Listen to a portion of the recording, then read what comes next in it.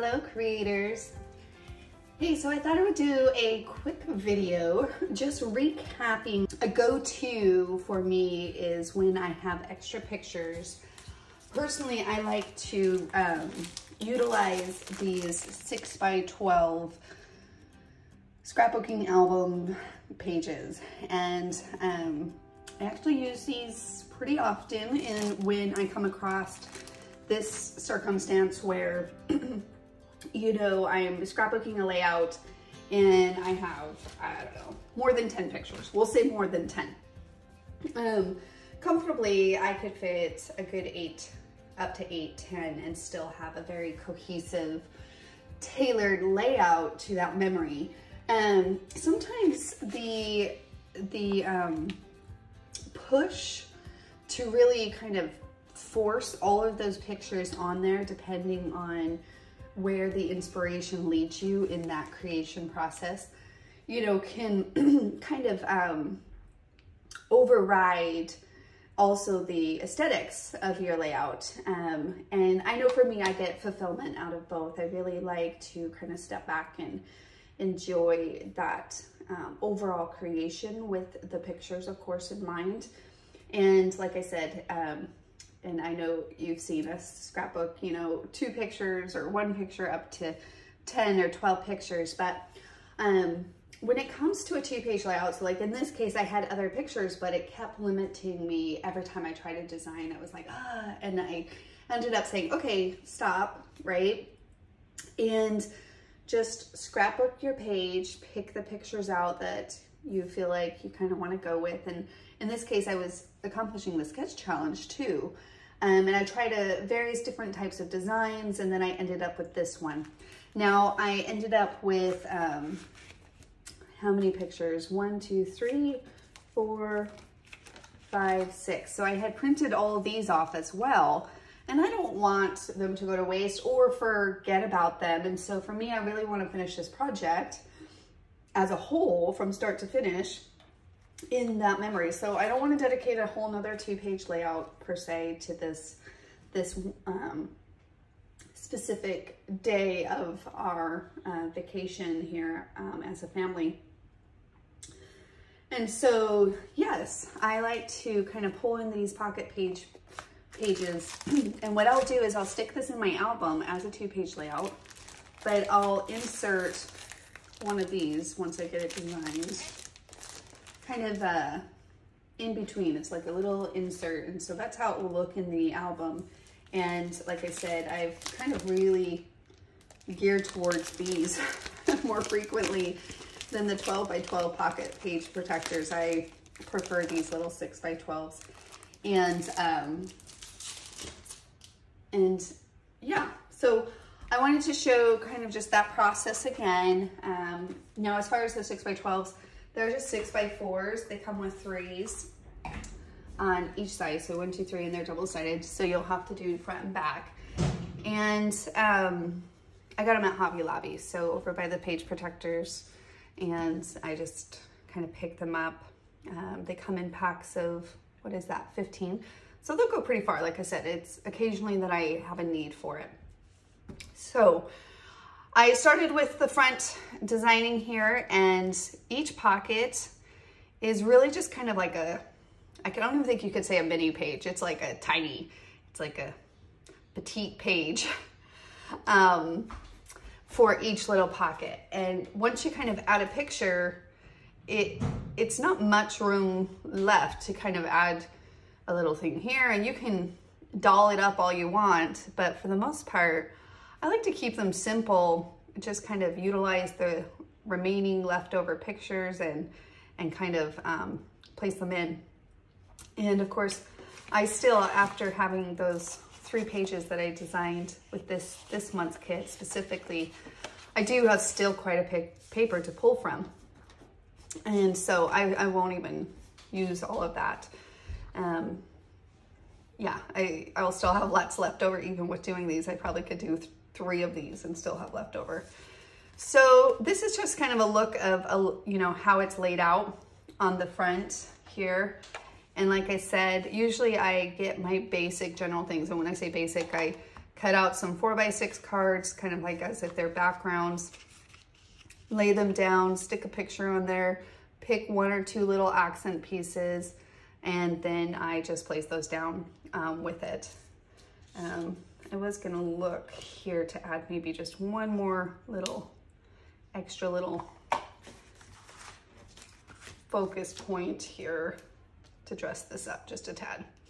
But I was gonna journal about Eli and just how easygoing he is.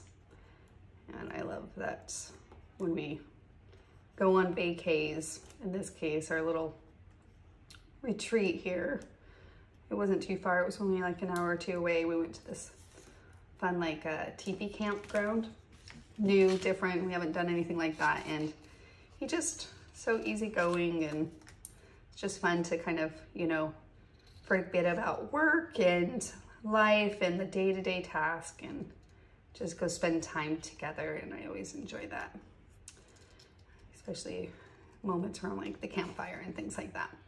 Okay, so I'm just cutting this little guy out here from this. And then I'll probably just adhere these down really quickly. Well, you know what? Maybe I'll come back. So this is what it will look like, right? And like I said, I usually get the general papers, cut the backgrounds, the general papers, trim them out of there, so 4x6s, and then I will add some basic accessories, and then maybe I'll go back and add a few brads or little hardware or ribbon or things like that, right? So, so pretty basic, pretty general in that as far as the overall design of each one, right? And it's just kind of showing you really don't need much in those cases. So I love using the tiny borders when you do little pocket designs too. Let me just download, let's save these. And then because you're using double-sided paper, so these little tiny borders here, is what I was sharing. I'll have to trim this one up. I think it's a little bit too long. It is. Okay. And I'll come back and journal on that. But again, just kind of very simple. Doesn't need much on each of those cards. I'll probably have to trim out this photo. Let me see here. I think I'll trim the bottom corner off. Do a little pop-up, just because I like pop-up as a feature on my designs. And then I'll trim that off. And then this one. Okay, so I wanted to just adhere these down and then start fresh on the other side as well. So if you cut little 4x6 cards and you just want to utilize the back, just flip those over, and for the most part you should have, you know, the patterns on the back. Now, I did cut this one out. We'll see if it's too busy for that kind of background page. And you want to make sure they're not upside down. So when you flip them over, just kind of do this, and then you'll start the process again.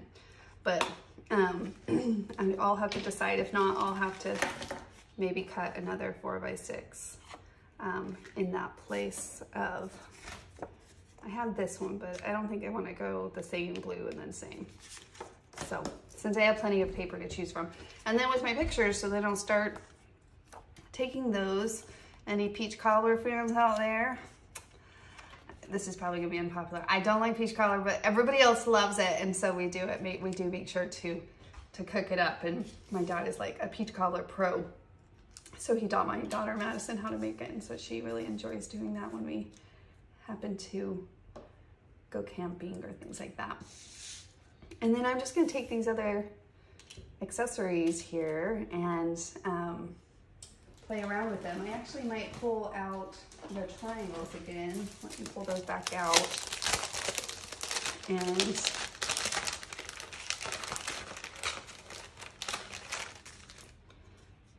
maybe do just some general designs off of here, right? That just kind of shows you can do something very general.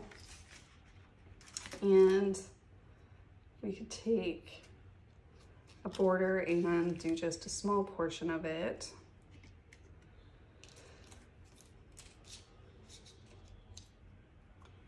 And I think it's fun to have that little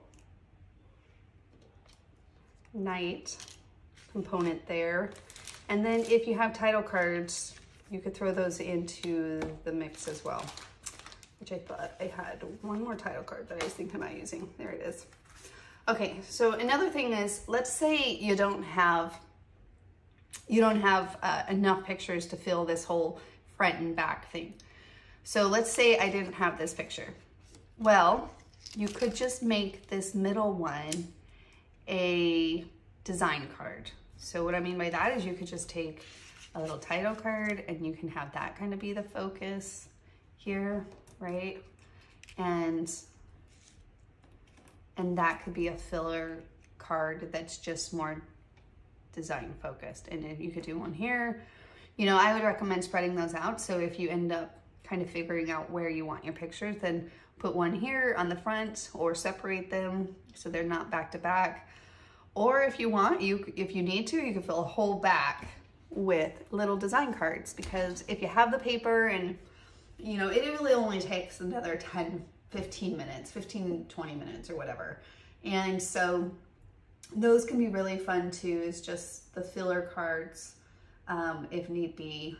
In this case, I do happen to have enough pictures to have at least one picture on each space. So that's kind of what I'll be working towards. But yeah, so that is kind of a glimpse at another, you know, approach to fitting in a few more pictures of your pictures. So if that's kind of a solution that works for you so that you don't have that feeling, like I said, I've had many times where I'm doing a layout and I feel the tug or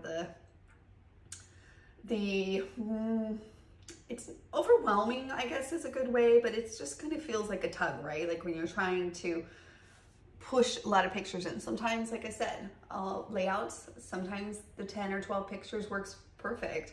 Sometimes it's just that one picture that you're not going to fit on there. And usually if that happens, if it's just like I have one leftover picture, not like 5 or 4, where then I'll go towards this, then I will usually just look at that one picture and see if it's like something similar to my other ones. And if so, then usually I just put it into my single picture things.